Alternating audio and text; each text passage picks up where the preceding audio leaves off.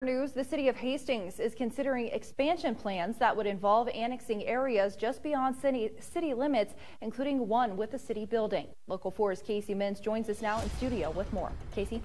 Danielle, visitors to the Developmental Services building might not realize it's not within Hastings city limits, but officials inside that building are considering putting it among other areas and putting them within city limits. According to Developmental Services officials, city ordinances dictate that every 3 years the Planning Commission should consider annexing areas that receive services from the city, but are not in the city limits. Some of those areas are residential, while others are industrial. Developmental Services Director Chad Bunger says the city is working with the people inside those possible annexation areas throughout the process.